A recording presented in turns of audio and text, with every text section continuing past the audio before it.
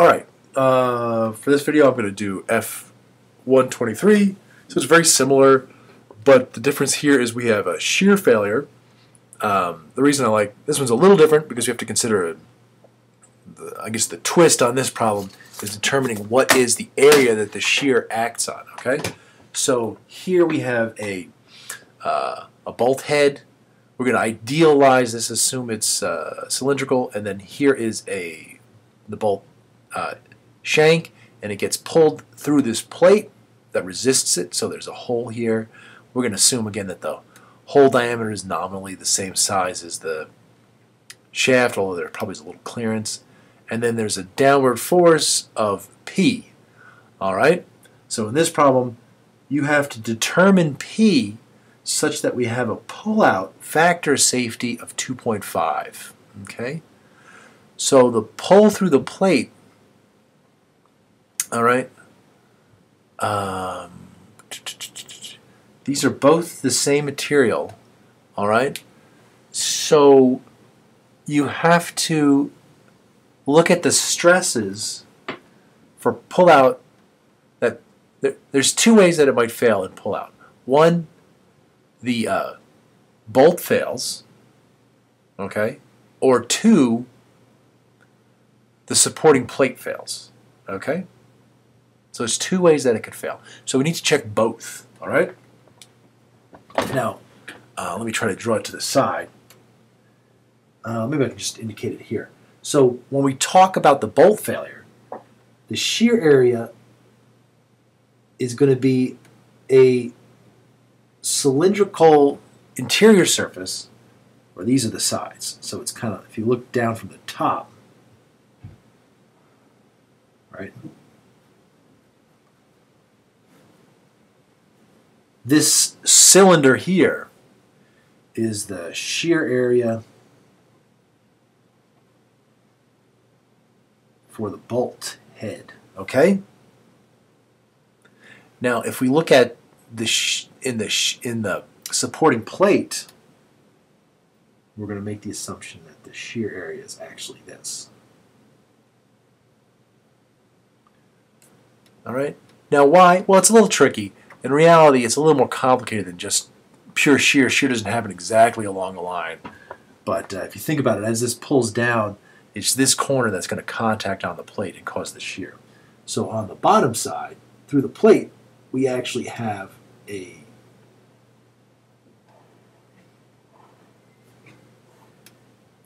bigger shear area.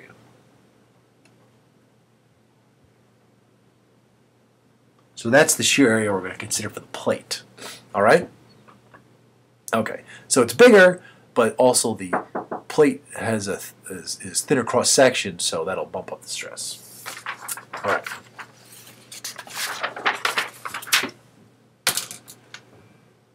Okay, again, we have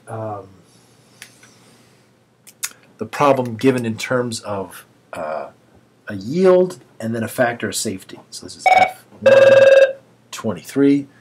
Sorry, you'll have to listen to the phone ring for a couple of seconds. Okay. So we'll do that calculation again. Again, if you're not following this, you can look at the solution for problem 119, and I go through factor of safety a little bit. It's a pretty simple concept. All right. So here we're doing shear stresses. So we have a tau max. This is the allowable, is equal to the tau of the yield over the factor of safety.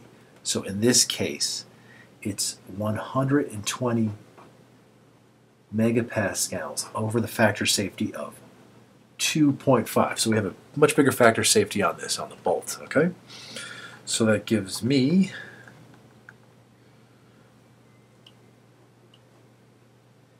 48 megapascals. That's what we have to design to, okay? All right. So first, let's consider the first case.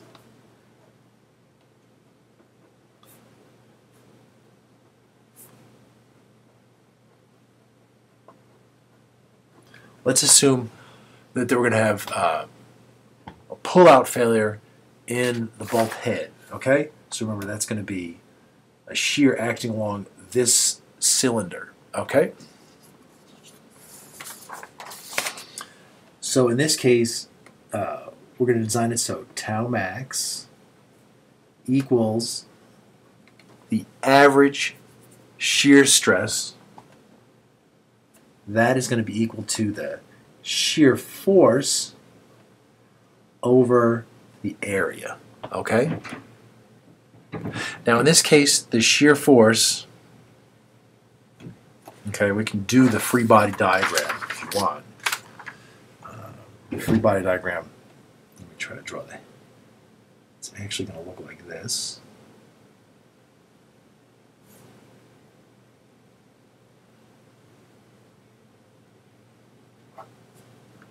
Here we have P, and then here, we've kind of lopped off are the ears of the bolt, okay?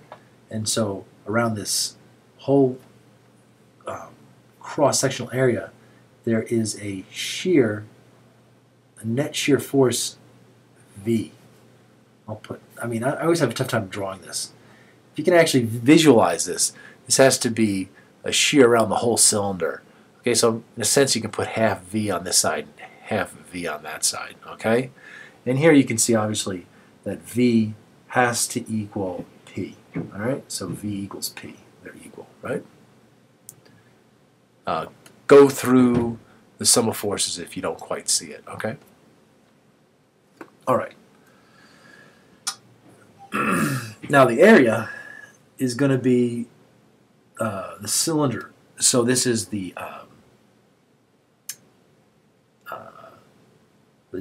circumference, which is pi d. In this case, d is the this diameter, not the 80 millimeter diameter. That's actually the 40 millimeter diameter. It's 40 millimeter times the height of the cylinder, which is this. And that's 75 millimeters. Okay, so that's this shear area. Okay, so we can calculate that out. That is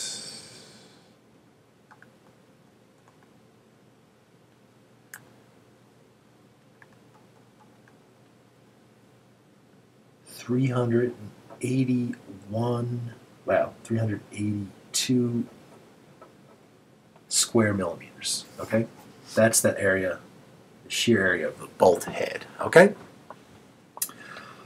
All right. So I don't know what V is, but I know. I know that V is equal to P. So here this has to equal P. I know this, so we can solve for P. P is the max allowable, this 48 megapascal, times the shear area for the bolt head. So that gives me 48 megapascals times the area, which is 382 millimeters squared. Okay, so this is a 10 to the 6th. All right, a millimeter is a 10 to the minus 3rd. So when you square it, you get 10 to the minus 6th. So in fact, the millimeters cancel out with the mega, and this gives me a force in newtons, okay? So it's left with newtons, and that is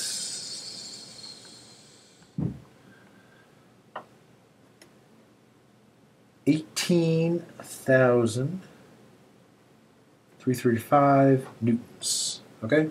Should be careful about my number of significant digits. I really should say it's more like 18.3 kilonewtons, okay? All right, so for failure in there, the bolt head would fail at 18.3. Now that might not be the max allowable. The failure might happen sooner in the plate, okay? So if the failure in the plate happens at a lower P, then that's going to be our max allowable. So you have to pick whichever one's the lowest. Okay, so now we're going to look at case 2. This is going to be failure, shear pull-out failure in the supporting plate. So it's the same deal, except the areas are different. if we look at the plate now, let me see if I can draw this a little better.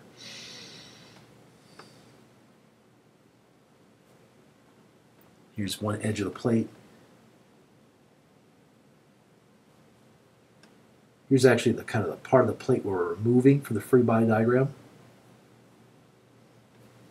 because this is where the bolt acts on, right?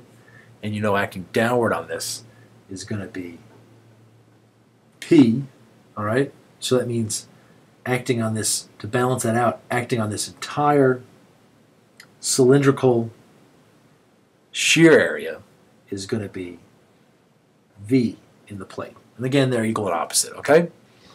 All right. So where are we here? Okay, fine.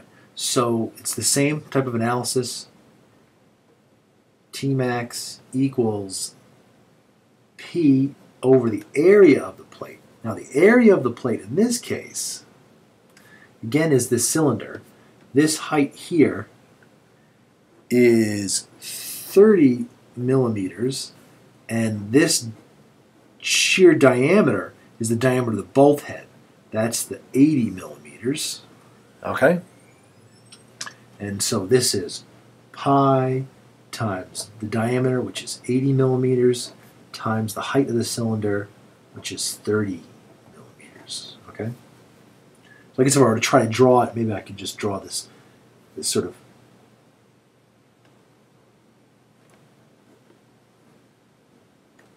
actually, there's a hole in it, the plate. Oops, sorry. I should draw that. I should draw like this. So it's this area here, the one that fits into this plug. This is the shear area, just to be clear about it. All right? You can imagine it's taking this. This is what we pulled out, okay? So this has got the V acting on it. P going down, V acting up. All right? All right, so this now becomes 3.1415, 80 times 30 times. This is 40 millimeters squared. So this actually has a bigger cross-sectional area, so it's going to actually fail at a higher stress, all right? And so this will actually have to be the limiting one, but let's go through the calculation. So again, we want to find P, the P max. So P max is going to be the area, the shear area, times the maximal allowable stress. So that's the 7540 millimeters squared. The maximum shear is the same as before because it says it's made out of the same material. Often it's not. The plate might be aluminum, the bolt might be steel, and you would have to obviously you could use the same factor of safety, but this number would be dropped because you would have a different yield. All right? All right, so this is, where is it? 382. Oh, wait, I'm sorry, not 382. 48 megapascals. Again, the mega cancels out with the millimeters squared, giving me newtons. And this will come out to be a bigger number. So we multiply this by 48. And this is 362 kilonewtons. Okay, so to pull out the plate, you would need to have a much higher force than you would to pull out the bolt. So the bolt head will fail sooner. So this is the max allowable P. Okay, this is your answer. Okay? So the plate doesn't fail into this, but you always pick the lower of the two, right? The worst case scenario. Okay? All right, so just be careful. If you don't quite understand the shear area, think about it a little bit. But if you still understand it, why don't you try to ask me a question in class or pull me aside later, okay?